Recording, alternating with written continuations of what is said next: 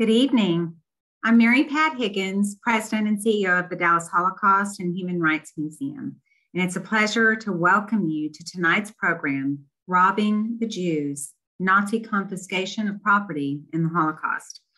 I'd like to start this evening by extending a special thank you to everyone supporting this exhibition. Our exhibition sponsors are Dallas Tourism, Public Improvement District, Jewish Federation of Greater Dallas, Texas Holocaust and Genocide Commission, and Joanne and Charles Teichman, Elong 23. I'd also like to thank all of our wonderful community partners. Hopefully you saw them listed in the pre-show slide, but we've also just posted them in the chat. So thank you all so much for your support of the museum and this exhibition. I'd always like to thank and welcome our members and our board members. We couldn't put on programs like this without you, and we are so grateful for all you do to support the museum. Tonight's program is presented in conjunction with our current special exhibition, The Book Smugglers, Partisans, Poets, and the Race to Save Jewish Treasures from the Nazis. It's on view at the museum through January 2nd of 2022. The exhibition begins with a central question. Would you risk your life to save a book? It tells the nearly unbelievable story of Vilna ghetto residents during the Holocaust who rescued thousands of rare books and manuscripts by hiding them on their persons, burying them in bunkers, and smuggling them across borders. I hope that you'll all visit the museum to see this incredible exhibition while it's here. Tonight, we are thrilled to have Dr. Martin Dean with us. Dr. Dean has worked as a researcher for the Special Investigations Unit in Sydney, Australia, and as the senior historian for the Metropolitan Police War Crimes Unit in London. While a research scholar at the United States Holocaust Memorial Museum, he was a volume editor for the Encyclopedia of Camps and Ghettos. His scholarship is what we use to create the map in our permanent exhibition on the camps and ghetto system throughout Nazi Germany. His publications include Collaboration in the Holocaust and Robbing the Jews. He currently works as a historical researcher for the Babi Yar Historical Memorial Center and as an adjunct professor teaching courses on the history of the Holocaust and World War II at Keene University in New Jersey. We'll leave time at the end of the program, as always, for questions. So please use the Q&A button at the bottom of your screen to type out and submit your questions, and we'll answer as many as we can. And now it is my honor to welcome Dr. Martin Dean. Thank you so much, Mary Pat, and especially to Annie for organizing this wonderful event.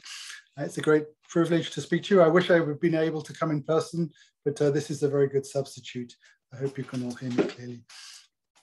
Today, I will examine the Nazi policy of cultural plunder. Just pull up my PowerPoint. Explaining its aims and methods, and documenting the vast amounts of possessions stolen by the Nazis. At the same time, I want to show the Jewish response, that is, some examples of how Jews defied the Germans' genocidal plans by imaginative forms of cultural preservation and resistance. The work of the Paper Brigade in Vilna, shown in the exhibit here at the Dallas Holocaust Museum, is just one of the more spectacular episodes in a cultural war that spanned across Europe. Nazi cultural looting began as soon as they seized power. They stole property not only from Jews, but also from organizations they viewed as their enemies, such as the Freemasons and rival political parties. Already on July 14th, 1933, the Nazi government passed new laws banning political parties and initiating the confiscation of the property of communists and enemies of the people and the state. Another law permitted the removal of German citizenship from listed immigrants, which also entailed the seizure of remaining assets in Germany. Among the first people to be denaturalized were political opponents of the Nazis, who also happened to be Jewish.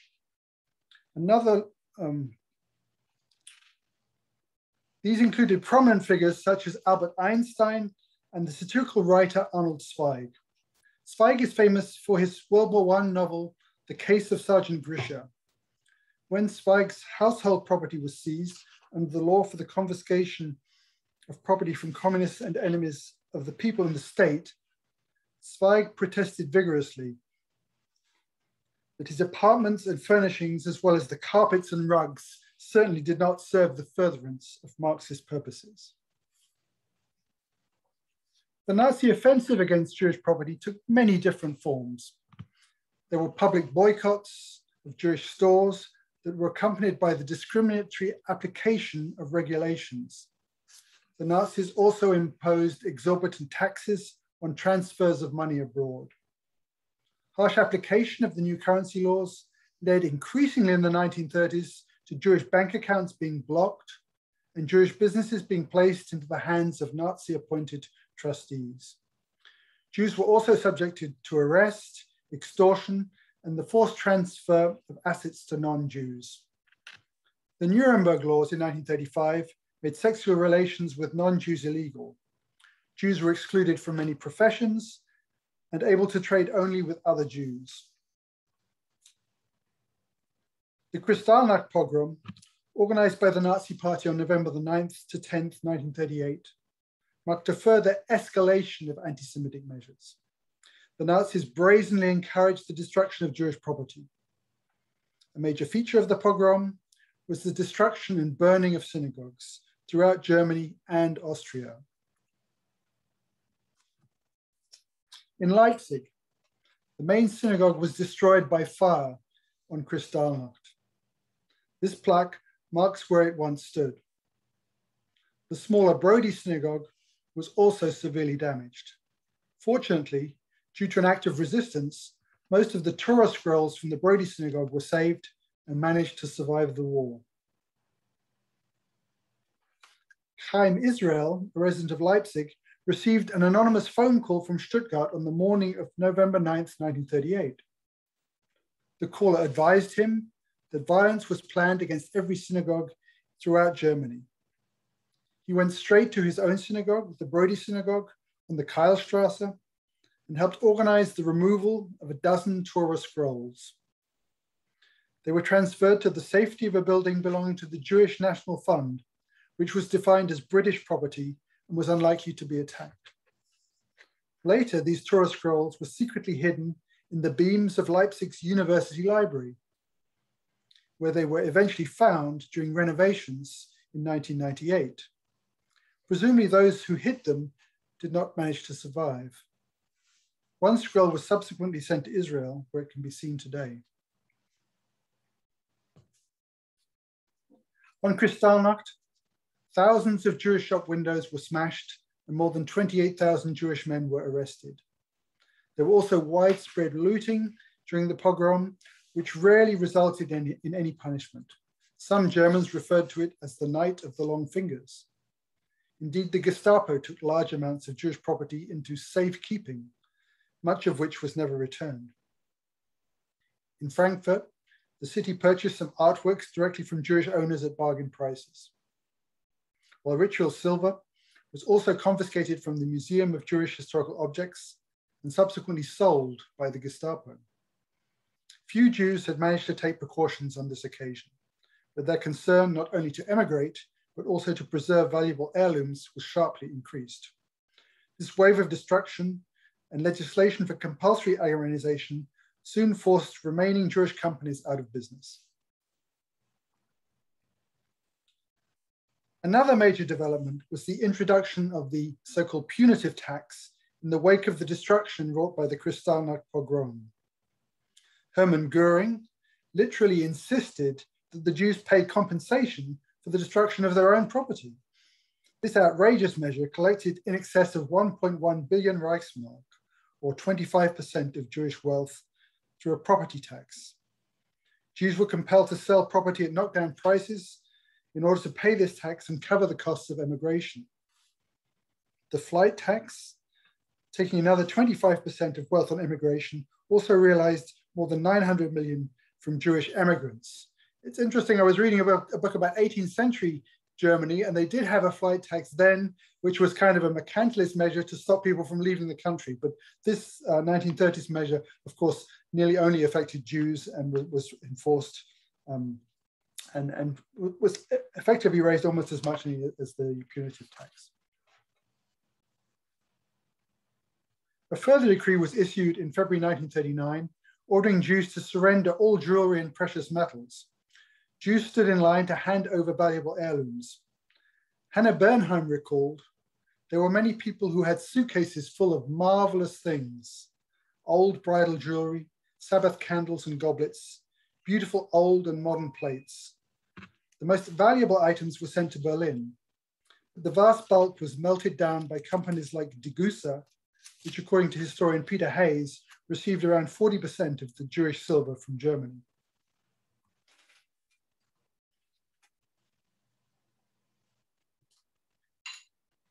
Smuggling. Another important form of resistance to Nazi measures was smuggling. In her book, Between Dignity and Despair, historian Marion Kaplan documents the brave efforts of Jewish women to evade harsh Nazi customs regulations. Elsie Gerstel paid off the packers to hide the silver while 7 Gestapo men were still watching. Other women smuggled jewelry or money abroad for their relatives. When visiting her grandchildren in Switzerland, one grandmother smuggled jewelry on each trip. From Berlin, Alice Beerwald, a resident of Danzig, agreed to smuggle her sister-in-law's jewelry from Berlin to Danzig in order to mail it to her when she emigrated. Postal controls had not yet been enforced at this time in the free city of Danzig. Other imaginative ways of circumventing Nazi regulations include exchanges of property with Germans returning from overseas, and some Jewish companies managed to smuggle inventory to branches overseas before their business in Germany was sold or closed down.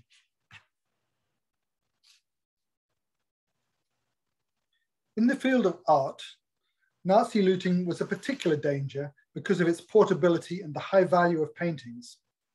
Looting in wartime was nothing new, as the French Revolution had established its own commission to plunder artworks from occupied territories, and Napoleon even included the acquisition of art into some of his peace treaties, such as the Treaty of Tolentino.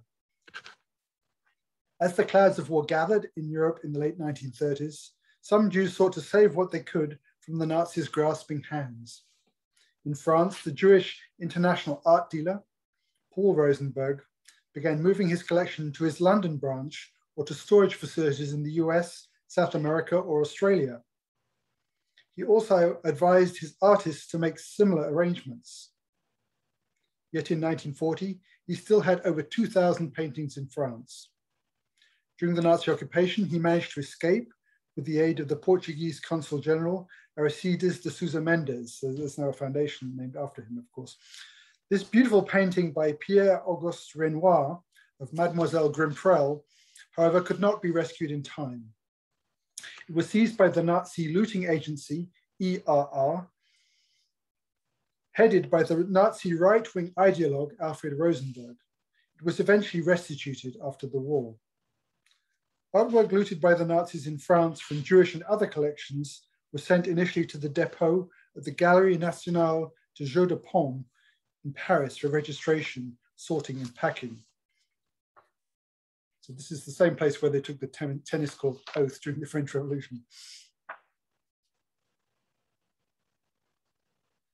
The choice pieces were then selected for Hitler's own planned giant art museum in Linz, while other potentates such as Hermann Goering also took their pick. As a former artist, Hitler paid special attention to his own collection and worked with German art experts to assemble it. Once selected, the loot was then packed up and shipped to Germany. French officials estimate that around 1/3 of all art in private hands in France was looted by the Nazis. Public gallery collections were also not protected, as some Jews had tried to conceal their paintings by depositing them with French art museums.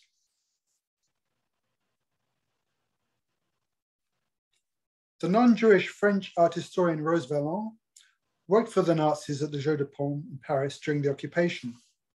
At the risk of her life, Vallon kept a secret inventory of the artworks passing through the gallery and their destinations in Germany. With the help of her lists, many important artworks were eventually restituted to their rightful owners after the war. Her devoted record keeping helped to save both the patrimony of France and restore parts of looted Jewish collections. This elegant statue to her now stands in her hometown of Lille. So what was the purpose of the ERR? The Einsatzstab Reichsleiter Rosenberg, or ERR, was established as the major Nazi looting agency in May 1941. Among its tasks was the collection of ideological material concerning its enemies, such as the Freemasons, as well as the Jews. As Goering wrote to Hitler in May 1941, the war against Jews, Freemasons, and their allies is an urgent task for National Socialism. During the war, therefore, I approved Reichsleiter Rosenberg's special task force in the occupied territories, the ERR, and its mission to seek out and seize research materials and cultural goods belonging to the above-mentioned groups and transport them to Germany. This authorization was then used to cover a wide variety of cultural looting, allowing the ERR to call on the assistance of the Wehrmacht and Nazi occupation forces throughout Europe. So you can see the web of offices the ERR established. For example, the ERR was deployed to secure furniture and other property seized from Jews in Western Europe, and thereby became a major player in the seizure of artworks. From Western Europe, considerable amounts of Jewish artwork and furniture were exported to Germany for the benefit of Nazi potentates and also bomb victims. In Belgium and France, the ERR participated in the looting of more than 22,000 art objects from more than 2,000 Jewish collections. Some furniture was also sent to equip Nazi offices in Ukraine.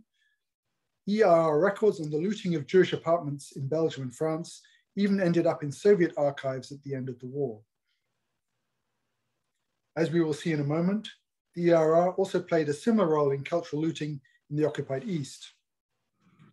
The general pattern in Western Europe was one of well-prepared official confiscations that were coordinated with the deportations. Care was taken not to provoke adverse public opinion, but local participation in the spoliation was quite widespread, if by no means universal. Many people benefited as purchasers, trustees, notaries, administrators, and also so-called Bavaria or minders, false friends who kept property in trust, but sometimes did not return it at the end of the war.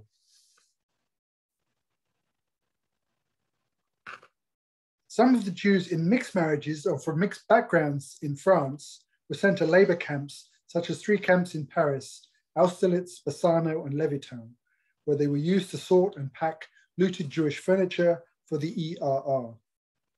The sensitive description of the lives of the prisoners who were forced to work in these camps has been written by historians Jean-Marc Dreyfus and Sarah Gensberger. They mention also the corruption of the ERR officials who ran these camps and sought to skim off the best items for themselves.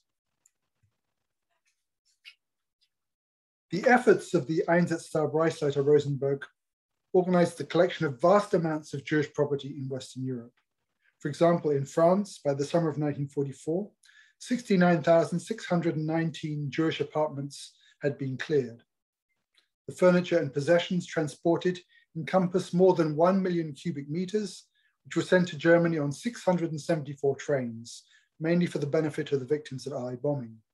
In addition, more than 11 million Reichsmark in foreign currency and shares were secured.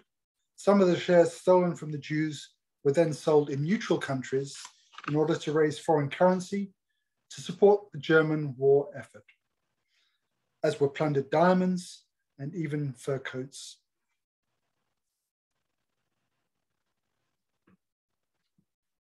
In the wake of the Nazi invasion of the Soviet Union, special police units known as Einsatzgruppen initiated the mass shootings of Jews. Much of the property taken directly from Jewish victims at the killing sites was viewed as war booty and was sent directly to the Reichsbank in Berlin. I've seen many reports in a special collection that was kept in East Germany and East Berlin, until 1990 when these records were made available. The creation of ghettos witnessed a further rapid deterioration of the material situation of the Jews. Much property was seized during ghettoization, and the little that remained was rapidly used up for their subsistence.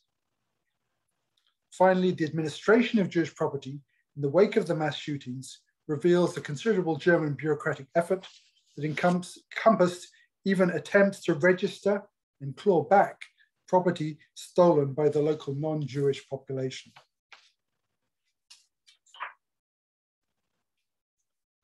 In the records of the War Booty Office in Berlin, there are many detailed lists describing property collected directly from Jewish victims in the East, such as this one from Kiev shortly after Babin Yar. For example, a massive consignment weighing more than 2,300 kilograms arrived in Berlin from Rivne, Western Ukraine, in November 1941. This included objects stolen from the Jewish communities in Kovel and Dubno in August of 41 by the Wehrmacht. A similar delivery from Lviv, weighing 866 kilograms, included large amounts of ritual silver items taken directly from synagogues. German officials demanded contributions from the Jews in gold and silver in very many places. In one case, the head of the Judenrat only handed over the ceremonial silverware when the Nazis started to torture his wife. Regrettably, most of these items were melted down for export or industrial use and therefore have been lost forever to posterity. Only in the Czech lands was a large selection of Jewish cultural artifacts gathered by the Nazis, with the establishment in Prague of a special museum to document the so-called extinct Jewish race. The Jewish officials that worked there tried to subvert this intention while helping preserve these precious objects. Nearly all of these Jews were deported to Theresienstadt, but the collection was still in existence at the end of the war. This original document sent by Sonderkommando 4A from Kiev lists hundreds of items of jewelry that were literally collected from Jews as they took their last steps into the ravine at Babin Yar. The list includes 63 ladies' watches, more than 300 rings, 95 decorative chains weighing in total more than 2.5 kilograms. This was likely only a fraction of the total collected there.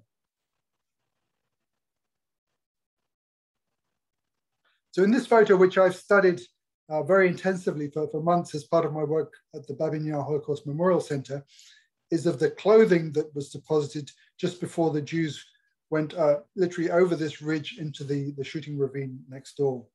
Here we see members of the SS searching the discarded clothing of Jews at Babin Yar for any hidden valuables. They literally sort of changed the orders during the mass shooting to make people take off their clothing because there wasn't time to collect all the valuables. And this was seen as the most efficient way of doing it. The clothing itself was also transported away in trucks and stored in warehouses for distribution to needy ethnic Germans or for sale to the local population. Of course, there was also private theft on a massive scale that accompanied the official looting.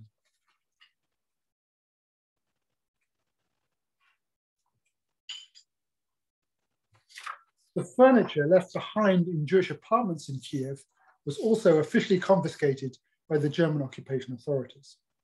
This meant that non-Jews who moved into the apartments in late 1941 also had to register any property they inherited. They were then given the option of purchasing it or handing it over to the German authorities.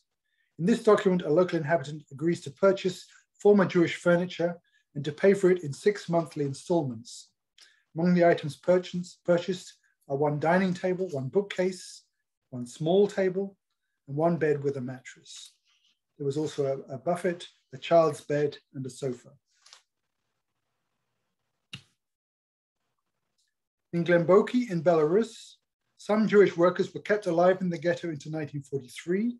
They worked painting signs, as you see here, making shoes, and also sorting Jewish property brought in from surrounding shtetl after the massacres. There were also workshops where things were repaired and restored. The merchandise was recovered from Jewish homes. From these towns were brought whole wagons loaded with crates of utensils and dishes packed in the pages of holy books. Some wagons were covered with torn, bloody clothing and prayer shawls. Here's a quote from the Glemboki Memorial Book. "Before my eyes, there again opened a bottomless pit into which we had rolled. I entered a few more houses, almost everywhere the same. I encountered furniture from the city, nice beds, chests, mirrors, tables, stools, and grandfather clocks. In one house, I saw 2 nice buffets. They did not harmonize with the poor peasant houses. Something looked strange, but I wasn't surprised.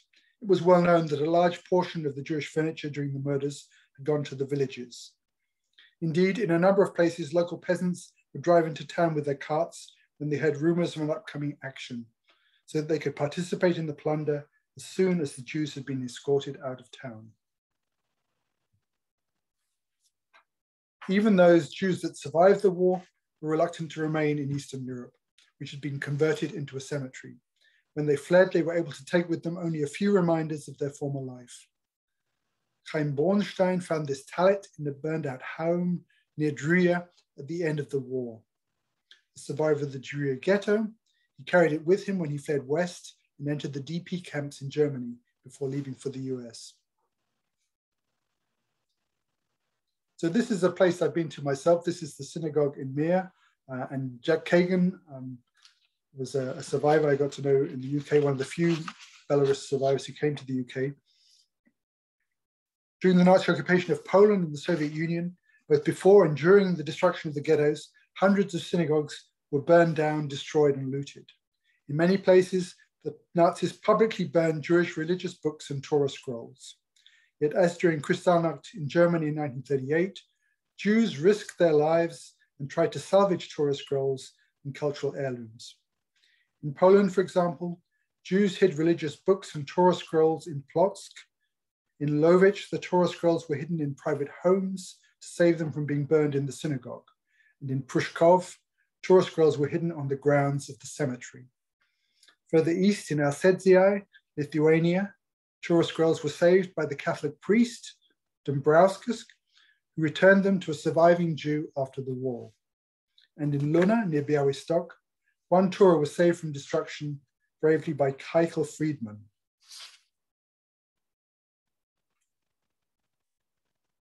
As Omer Bartov has documented, in many places the Germans even destroyed Jewish cemeteries.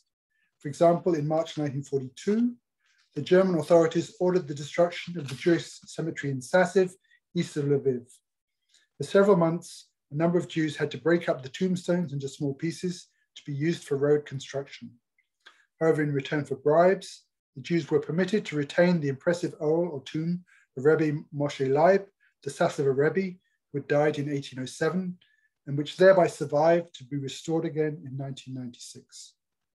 Also in Sasiv, some Jewish workers decided to defy the Germans by burying small bottles at the grave sites containing the names of the deceased, so that even without the headstones, the graves would not remain unmarked. Here, ingenuity and piety among the local Jews enabled them to preserve the main function of the cemetery and thwart the German aim of erasing Jewish presence from the landscape. At the St. Martin's labor camp near Poznan, now in Poland, Jewish forced laborers were also forced to demolish a Jewish cemetery. One survivor, Isaac Neumann, recalled that one day his work party came upon the headstone of Rabbi Akiba Eiger, one of the great Talmudists of Poland. The Jewish workers put their heads together and decided to rebury secretly that part of the headstone on which Rabbi Akiba Eiger's name was chiseled, so his name would be preserved and remembered. And that is what we did.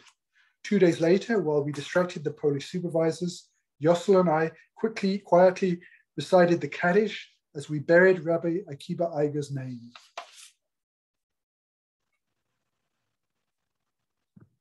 Once the mass deportation of Jews from Germany started in September 1941, the detailed work of winding up Jewish estates was assigned to the financial bureaucracy under the so-called 11th decree. The Gestapo sealed the apartments and collected detailed inventories from the deportees prior to departure. The financial administration then used this documentation to clear the apartments and liquidate remaining accounts. Tax officials wrote in turn to banks and life insurance companies to dissolve the accounts legally, with any remaining balances transferred directly to the German state. The outstanding obligations and loans demanded an enormous bureaucratic effort, as separate files were kept for each victim to settle up debts. For this reason, deportation lists were created by the Gestapo, so that we still now know almost all the names of those deported from Germany and Austria. Unfortunately for Poland and the Soviet Union, no such lists were prepared. In this way, the seizure of Jewish property itself became an integral part of the destruction process. The administration and sale of Jewish property employed hundreds of officials, even at the height of the war. Many contractors and private individuals became involved, such as property assessors, auction houses, trustees, estate agents, notaries, booksellers, transport companies. At the bottom of the food chain, thousands of individuals benefited from the sale of cheap household items or the availability of apartments, but the Nazis preserved a strict hierarchy of beneficiaries, ranked according to the party's racial priorities.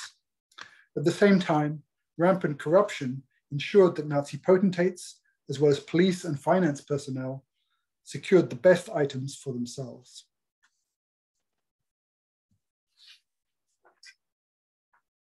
During the ghetto clearances in the East in 1942 and 1943, Jewish populations were murdered, and considerable amounts of furniture were collected and then sorted and sold.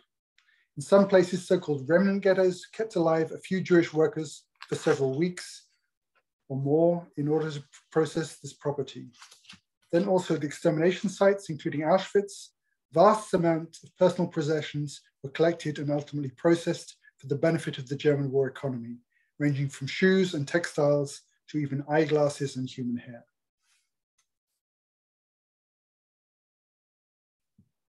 Many survivors carried with them precious photographs of the family members they had lost. I was recently editing a personal diary of a survivor from the Warsaw Ghetto, and she had 3 or 4 photos that she'd somehow managed to preserve, and these really were the most precious things she had of family members and friends that she could, all who'd been killed during the war. So the ability to preserve photographs was very important to people, and they literally risked their lives to do this. For example, during the third action in Dashev in Ukraine, in which most of his family were killed, Rivek Sitnik fled to a nearby forest. Yet soon after, he risked his life by returning to the family house. There he found out the fate of his loved ones and saw that all of his family's belongings had been stolen. When he met a young girl gathering his family photographs from the floor of his home, he asked her to give them to him, and she did. This is one of the photographs he recovered, a picture taken during happier times before the war in Poland. There were many diverse forms of cultural resistance in the ghettos of Eastern Europe. As many of you know, the Jews of Warsaw, led by Emanuel Ringelblum, created a secret archive that documented Jewish efforts at survival and also the history of the ghetto. It was buried in milk cans, and part of it was recovered at the end of the war. In Kovno ghetto, Rabbi Ephraim Oshry responded to a German order to confiscate books in February 1942 by hiding precious religious texts in various places in the ghetto. Despite the dangers, he continued to consult these texts to help him interpret religious laws in the hostile circumstances of the ghetto. Your only comfort is the book. The Vilna Ghetto Library advertised, your only comfort in the ghetto is the book. The book makes you forget the sorrowful realities. Books carry you to worlds far away from the ghetto. I've read of other survivors who took books with them when they went from ghettos to forced labor camps, and these were some of their most treasured possessions. Herman Kruk served as the ghetto librarian in Vilna, which continued to function almost until the end of the ghetto into 1943. He also kept a diary, which he managed to hide in the Kluge labor camp just before he was murdered on the liquidation of the camp, when the inmates were shot and then their corpses were burned. His diary was later recovered and provides us with many insights into life in the ghetto. This is one example of the efforts in many ghettos to resist the Germans by acts of documentation, to ensure that future generations would learn of their suffering and their unbroken will to remain defiant.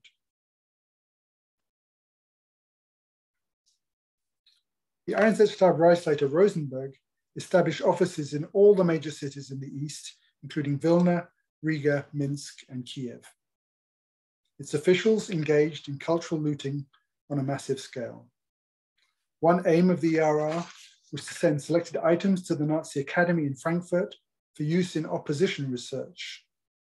To sift through the mass of plundered cultural items, the ERR established forced labor brigades of Jewish intellectuals to catalogue the materials stolen from Jewish collections. It was this that enabled the paper brigade in Vilna to try to save some of the most precious items from Nazi destruction and plunder. Despite struggling against overwhelming odds and facing almost certain death, brave Jews fought daily to preserve what they could of their heritage. Unfortunately, much of the Nazi plunder was simply pulped or effectively destroyed during attempts to ship it west during the German retreat. Material shipped by the ERR from Minsk made its way in open rail cars to a depot in Ratibor, the Czech Republic, where many of the books, music scores, and artworks were exposed to rain and snow on icy railway platforms. Apart from the YIVO collections sent to Frankfurt from Vilna, there were also large-scale transports from the Judaica collections in Minsk and Kiev. Even collections of Jewish documents and books in Soviet archives and libraries were subjected to Nazi plunder, as under the Soviets, disused churches were often used by the ERR to store and sort papers. The materials were first reviewed by members of the Nazi looting task force to determine their value for the Nazi Academy in Frankfurt. Among the collections reviewed in June 1942 were private Jewish archives, index cards with notes on individual Jews, and material about books absent from other European collections of Judaica. In September 1942, the ERR shipped 45,000 Jewish books from Kiev to Frankfurt. Some of this material was eventually restored to Jewish communities after the war through the efforts of the Offenbach Archival Depot, a cultural restoration agency. Items rescued from the Nazi plunder collections were shipped after the war to surviving Jewish communities around the globe to ensure their continued preservation and use. Here, the Committee on Jewish Cultural Reconstruction played an important role. It received custody of items that could not be restituted and determined that they were to be used in the interest of perpetuating Jewish art and culture. By November 1950, the JCRO had distributed some 80,000 books to more than 24 libraries. The main beneficiaries were the new centers of Jewish life and learning in the US and Israel. I would like to conclude by mentioning a specific example of cultural resistance from one of the many forced labor camps.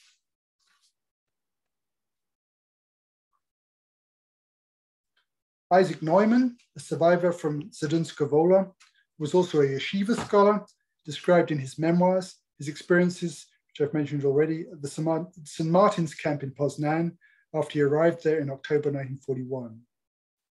Beginning in February of 1943, the Jews in St. Martin's began preparing secretly to celebrate Passover.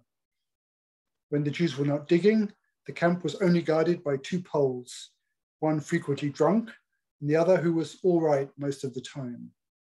So it became possible to procure various ingredients for the Passover meal.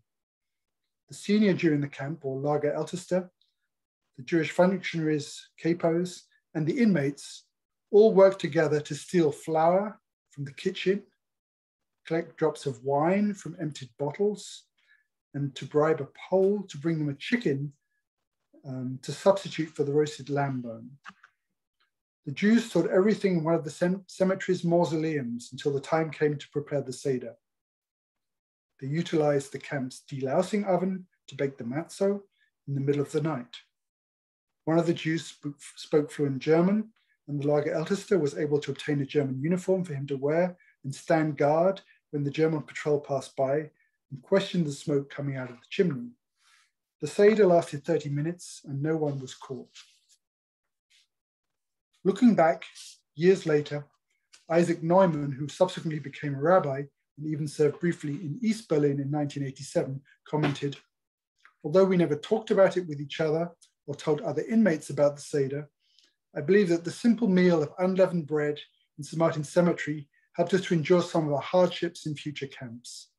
as time passed, after the war, the meal began to grow in my mind in significance and spiritual power.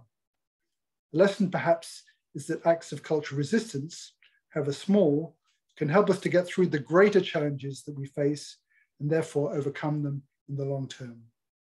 Thank you for your attention, and I'm ready to take some questions now with the help of Annie.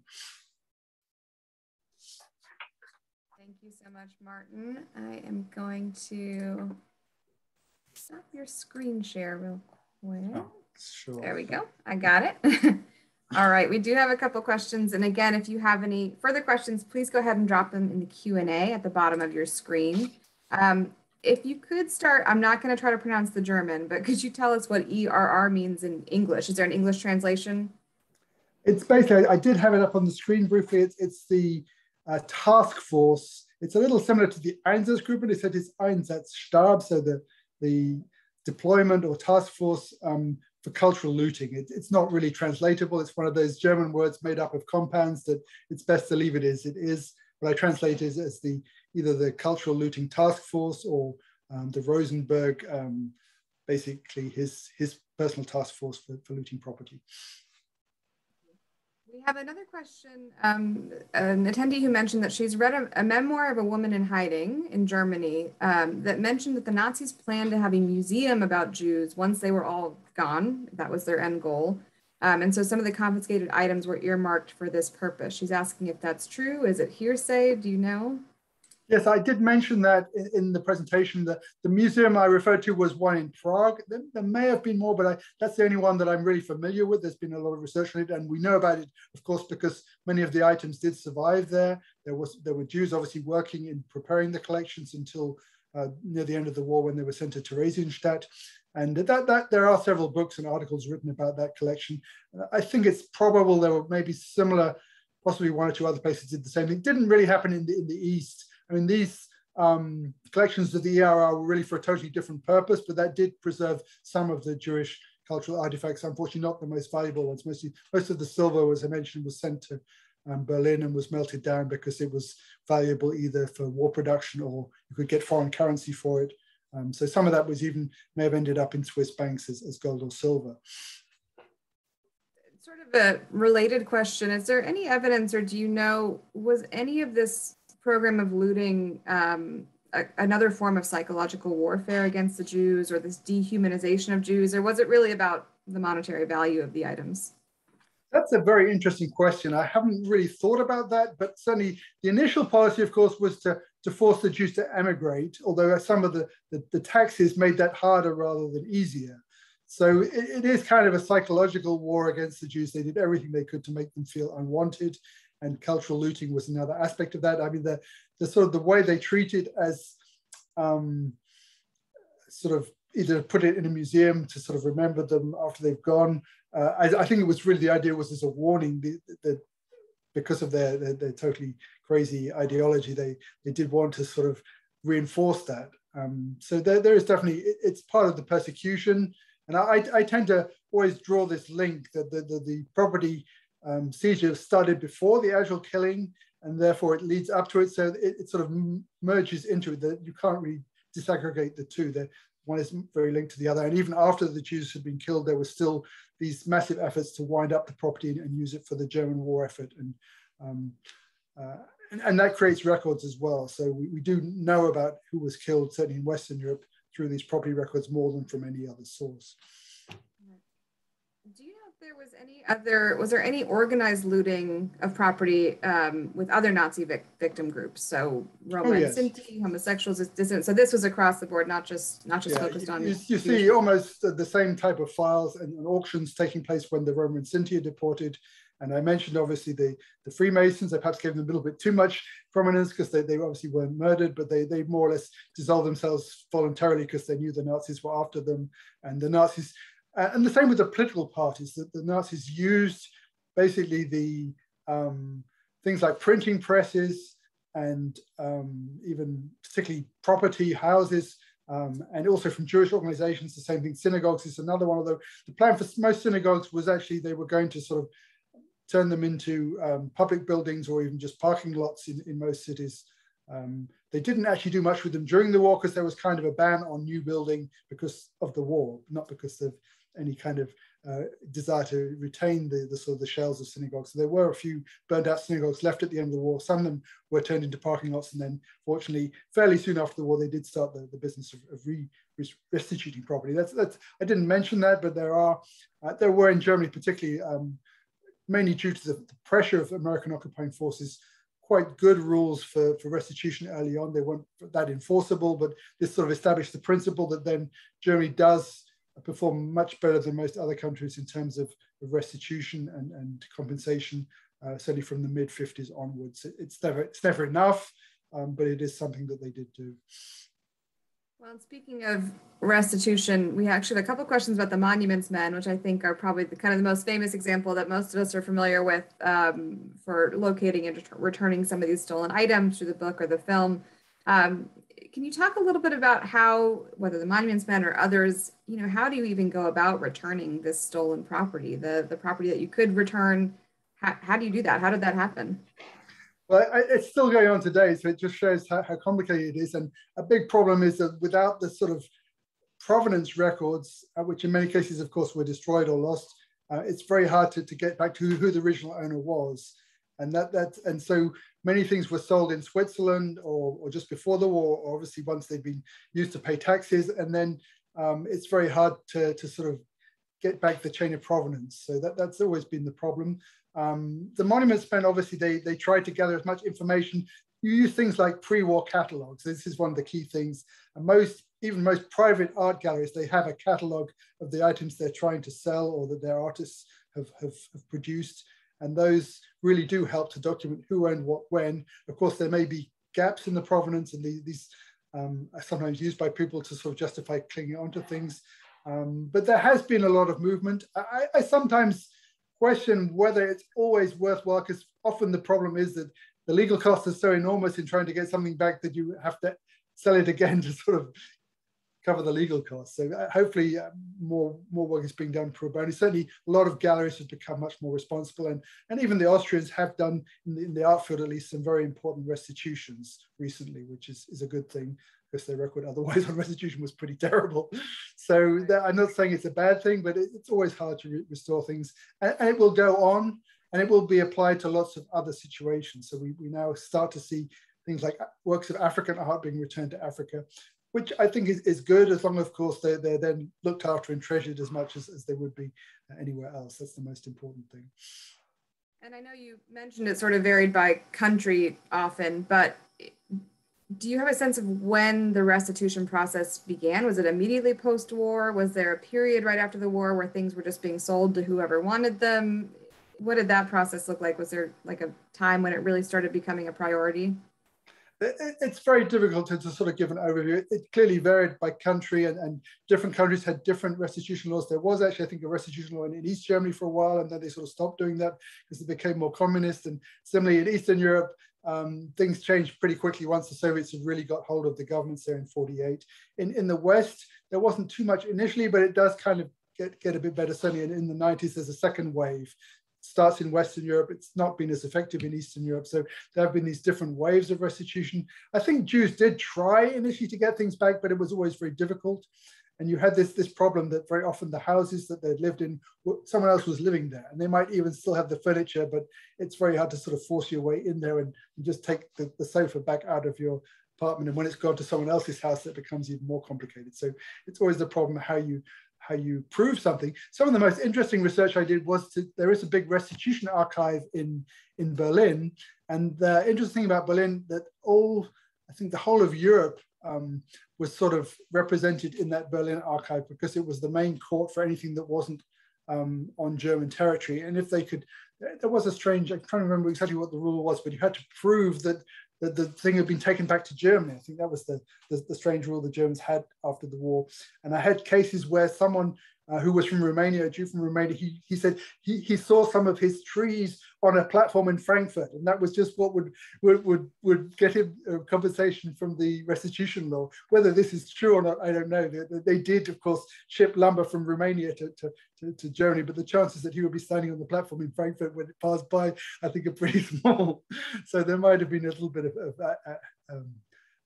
paid witnesses working in some of these cases. But the most impressive stuff was sometimes servants of Jewish households would remember particular silver items and give testimony on that. And I saw a lot of testimony in these just post-war restitution cases, which tell you a lot about the events during and after the war. So it was a fascinating archive to work in. One more restitution question, maybe one more, then we'll move on to a couple of others. Is there any way to know what percentage of items that were looted during the war have been returned to either rightful owners or descendants of rightful owners? Is there any kind of tracking on that? Some countries have tried to do it. It's probably easier to do with things like bank accounts where you have very clear records, and countries like Norway and France have tried to show to what extent it was restituted. And in Norway, there was a problem that they had a tax every time something was inherited, and if whole families were didn't return, then it would sort of go through 3 or 4 different families, and each time they'd take a 10% tax. So I don't know whether they eventually got rid of that law, but so less was restituted in Norway than in France, because they were kind of every distant relative had to pay more and more tax if it was going through different family members. But it's not easy to say. The percentages is probably not as high as we would like it to be. Some countries were definitely better than others. In France, the records were fairly extensive. So certainly for bank accounts and a few other items, they were able to record what was taken. And some of it was still sitting on bank accounts at the end of the war. Even in the Netherlands, a little bit was still on bank accounts because they put everything into one bank in the Netherlands. And then when the Jews were deported, they just sort of converted that into government property. But it did mean that the records were to some extent available. And that does help with restitution. But of course, where nobody survived, you have this other thing which is quite interesting. Actually, the Jewish Claims Conference does benefit from what's so-called heirless Jewish property, where something's known to have been Jewish, but no heir could be found. Then that goes to the Jewish Claims Conference or other organizations to then use the proceeds to help Jews in need. During your presentation, you talked about, especially in Eastern Europe, when Jews were the victims of these mass shootings, often other villagers or people from nearby would move into their houses or claim their items, claim their furniture, which of course sort of flies in the face of this defense. You know, I didn't know what was happening. We hear that quite a bit from bystanders or witnesses to the Holocaust. Was that something that you would say was true across Europe? I mean, did people who were either inheriting items or moving into apartments, I mean, did they know what happened to the people who were there before or had this item before them? Yeah, I think Frank Bayeux has an excellent estimate that about 100,000 people in Hamburg benefited from Jewish property. So to say they didn't know, and there were adverts in the papers every day saying from former Jewish property, items for sale. So there is kind of and it applies on a broader sense of general knowledge of the Holocaust. There are also excellent books by people like Bernhard Dörner, who's shown using court cases that people in Germany during the war knew quite a bit more about the Holocaust than they admitted knowing afterwards. It's kind of a collective amnesia of this particular aspect. I think it's to some extent understandable, but property is another good example. There were so many people who became aware of it just through this process of getting money back. So people had, in Germany, you have a deposit when you have an account with the electricity company, or when you even rent an apartment, you have a deposit. That money has to be paid back. So people know exactly what's going on when they're involved in these transactions. And so the level of awareness was definitely more than people pretended after the war. Do you know, have you encountered any evidence of people being able to warn each other what was happening? If you were in a town, you know, further west than another town, was there any getting of messages to people saying, here's what's coming, they're taking our goods, they're taking our items? Have you encountered any of that? Not so much with regard to property. Certainly, obviously, people who were persecuted and managed to flee, they would talk. I'm looking at, obviously, with the situation in Kiev, there were a few refugees from Poland and even from Germany who made it to Kiev, and they did try to warn people. But unfortunately, the real problem with the Soviet Union was that because of the Nazi-Soviet pact, the Soviets were actually suppressing bad information about the Nazis until the war actually started. So this didn't help. And the other problem with the occupied Soviet Union is many Jews had actually relatively good memories of the German occupation during World War I. So again, they were not expecting what actually happened. But of course, when people started fleeing, they did pass on the message. And by 1942, this is perhaps the thing that's not so well understood. The ghettos existed in much of Eastern Europe for at least 6 months to a year. And during that period, the shootings had already started. So the second and third waves of shootings, people had no real illusions. And there was more resistance for that reason. You get in the small ghettos of Ukraine and Belarus, there were uprisings in 10 or more ghettos that were quite well organized and quite effective. In Mir, actually, which we looked at before, because they had a secret agent in the police who warned them because he knew exactly when the shooting was going to take place, more than 500 Jews managed to flee out of the ghetto, but not many survived, unfortunately.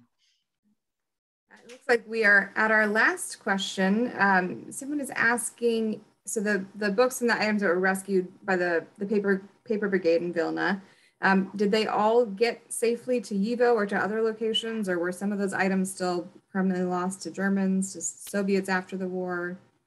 So I'm not an expert on the Vilna situation. Some did get to Frankfurt from Yivo. I think actually with Vilna, a lot was still in Lithuania, were only sort of found in 1990 in sort of churches there.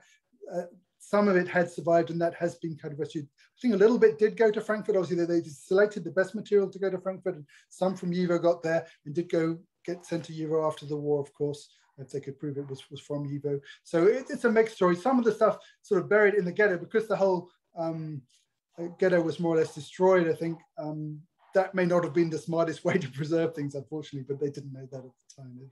Their aim was to keep it from the Germans. And I'll use that question as a shameless plug for our next program related to this exhibit. If you're interested in learning more, on November 1st, we'll have Dr. Richard Freund, who will talk about his archaeological excavations with the Great Synagogue and the Strashen Library in Vilna. So hopefully he'll be able to answer some more of our questions about what they've found since then as well, because they're still excavating that site and finding more and more every day, I think. So we hope you'll join us for that. But I think that wraps us up for this evening. Thank you so much, Dr. Dean. We're exactly on time, which is always impressive, but we appreciate you sharing with us tonight a lot of really interesting information that I'm sure many of us are less familiar with. So we appreciate that. Thank you all for watching tonight. We hope to see you at a future program. You can always visit our website, dhhrm.org, to see what we have coming up. But otherwise, have a great rest of your evening. Everyone stay well and stay safe. Thanks again, Dr. Dean. Thanks, Annie. It was my pleasure. Good night.